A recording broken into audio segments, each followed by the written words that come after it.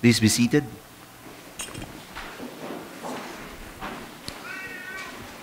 This is the third Sunday of Advent, and our preparations are brought to a heightened intensity as the day draws near of the coming of our Savior. And we purify ourselves to readiness by looking to Him who Himself is pure. The Gospel today has John the Baptist as the main character. John the Baptist is, I would look at him as the last of the prophets before Jesus, last of the Old Testament prophets. And you think like me, you think, up to this, at this point, the people of God, Israel, would already have grown after centuries of being taught, of hearing the Word of God through the prophets. Having said that, still, they were just a shadow of things to come.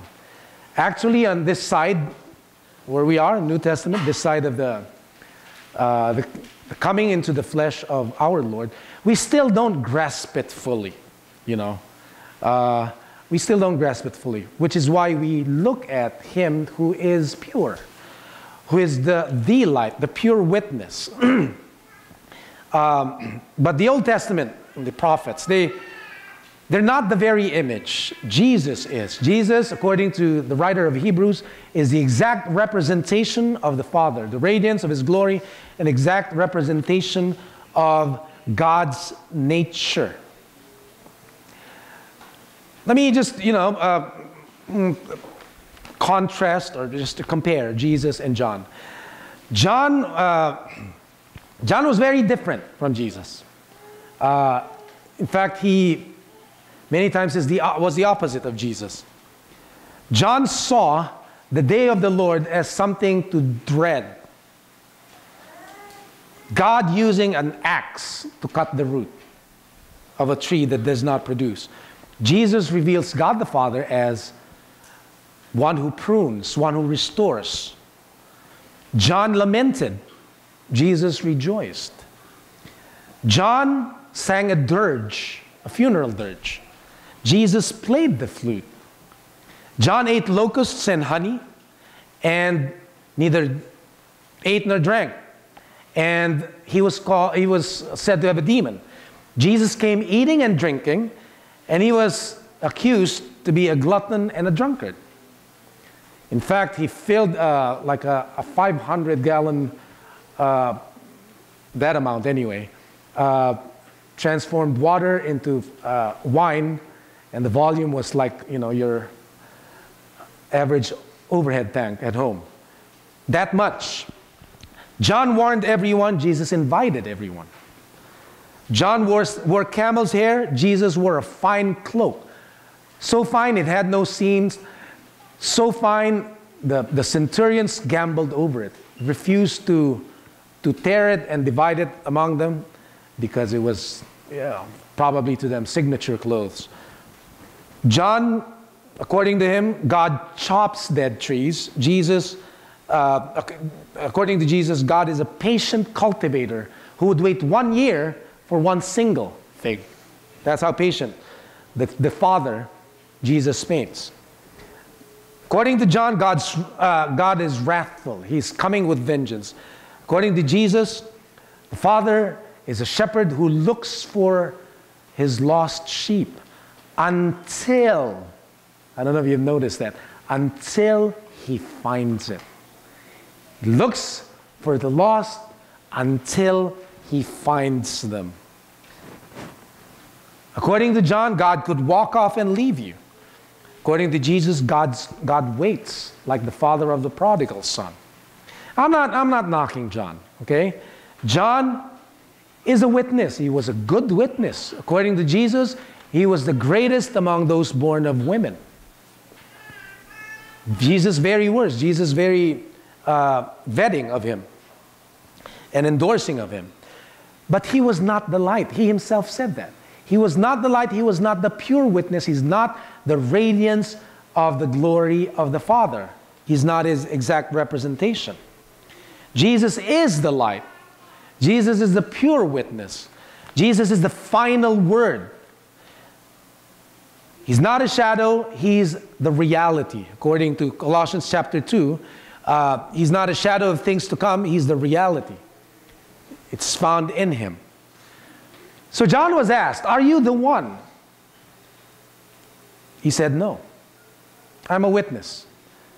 And so he sends to Jesus, his disciples, and asks him, are you the one?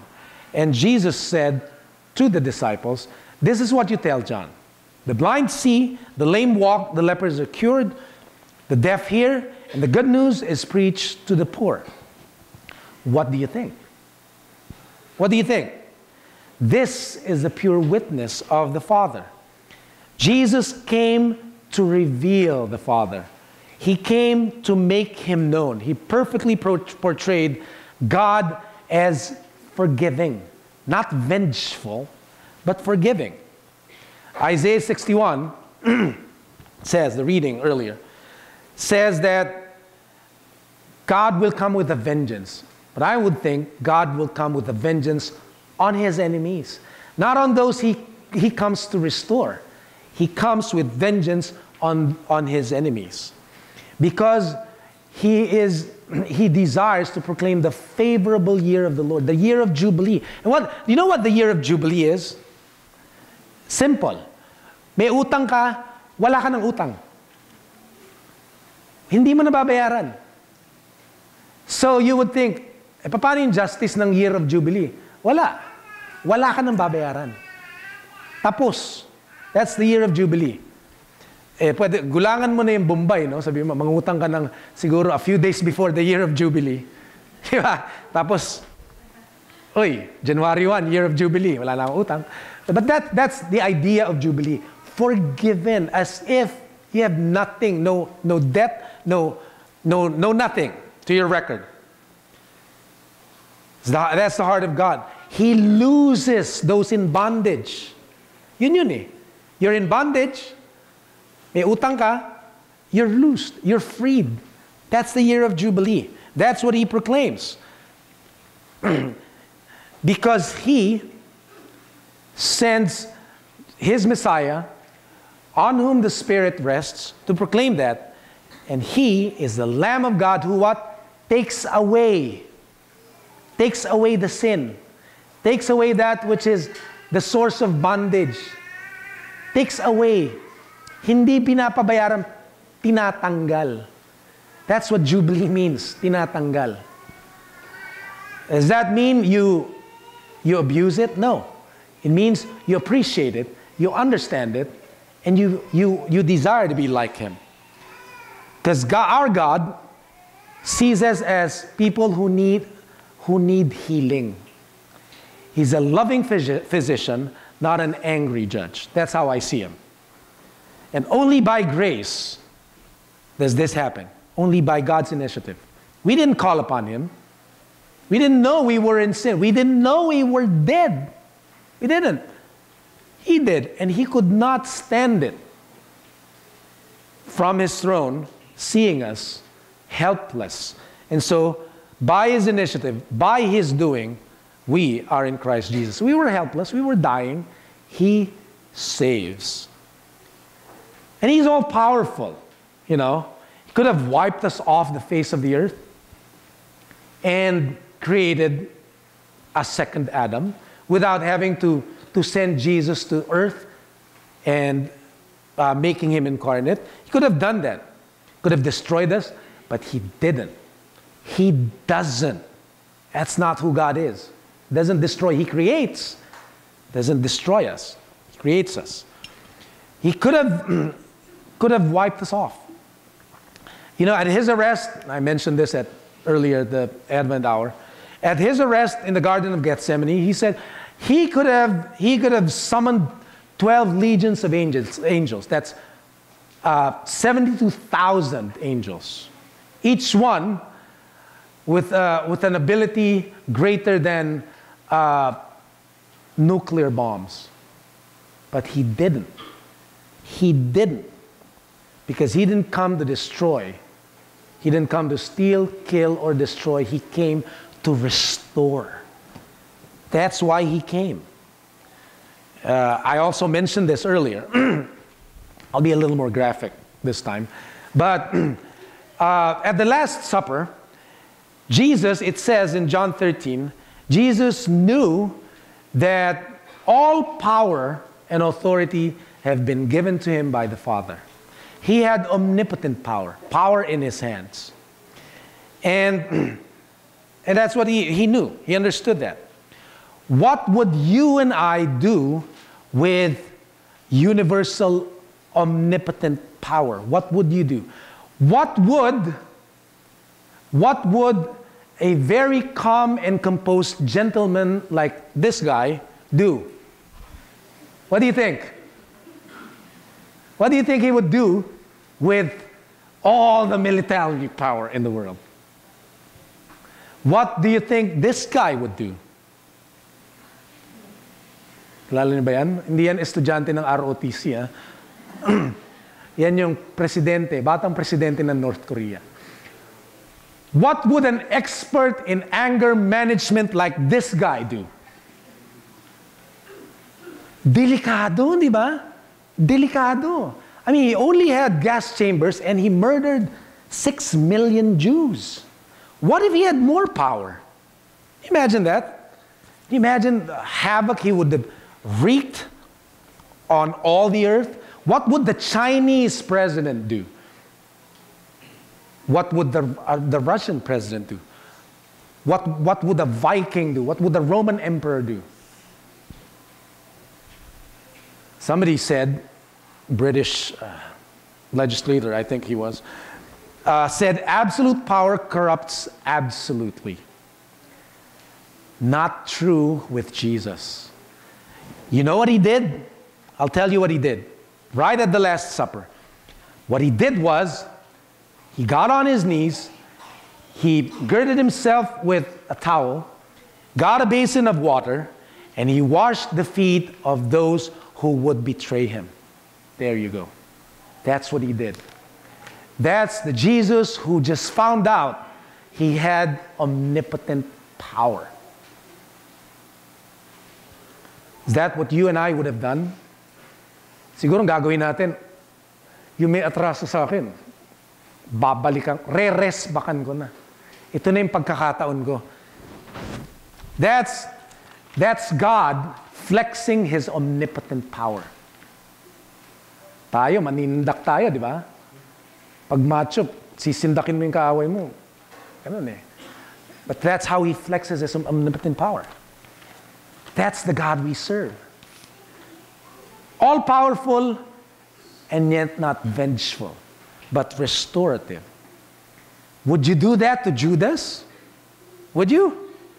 Would you do that to Peter, who would betray you 3 times after saying, "Hindi, pinapangako ko sa iyo, Lord, itong 11 duwag na mga disipulo mo, tatakbuhan ka, tatakbuhan yung mga kaaway. Pero ako, I would go to prison with you, I would die with you." And Jesus knew that he would deny him 3 times. He told him. But he didn't condemn him. How did he reach out to him? How did he make him remorseful and repent and weep bitterly after denying him? By washing his feet. That's what divine omnipotent power looks like. Man, we need to learn a lot. Because even we, Christians, I'm not talking about the world, but even Christians would think, bakit ko i-bless tong si tao na to? Alam ko naman na galit sa akin yan. Alam ko namang sinisiraan ako yan. At alam kong sisiraan pa niya ako, may plano pa rin. Kung alaman natin, no? Divine omnipotent power displayed. We wouldn't do good to a betrayer, to somebody who would abandon us. But Jesus did. And you would think, hindi ba pangungunsinti yan? Hindi ba parang dapat disiplina? You know, God heals us. Like this is, I said earlier, God heals us. He doesn't threaten evil out of us, He heals us. Because He sees it as a disease and we're helpless. We couldn't do anything against it. We need His power. Kahit paluin niya tayo ng paluin, hindi pa rin natin kaya yung kapangyarihan ng sin and death. It would take Him to heal us. Behold, He comes. Salvation comes. And that's the way for salvation. His kingdom is not of this world. His kingdom doesn't repay evil for evil. His kingdom is not sword against sword. His kingdom is not dog eat dog. His kingdom is serve. His kingdom is offer your other cheek. His kingdom is walk an extra mile. His kingdom is give your coat also when they take your inner garment. Let's be clear-headed about this. St. Paul said in his letter to the Colossians, to the Thessalonians, being sons, let's be alert. Let's be sober. That means clear-headed about who our Father is. Who He is, we're waiting for. He's not destined us to wrath. Same letter says in chapter 5. He has not destined us for wrath, but for obtaining salvation and His promise. And what does He encourage us to do? Build up one another. Encourage one another. With the good news. Not scare each other with bad news. Encourage one another with the good news. And be like God. Do not repay evil for evil. And live the kingdom life. And chapter 5, by the way, starts with, don't be too concerned about the time. Just wait for God, be like Him. Don't be too concerned about the time. Because faithful is He who has promised to you and who calls you, and He will bring it to pass. He's not slow about His promise, but He is patient. He's not willing that any should perish. The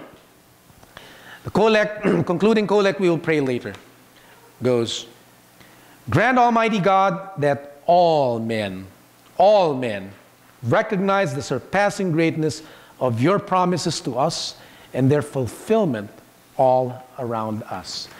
There's this Old Testament reading out of Isaiah 25 that is always read at resurrection masses. And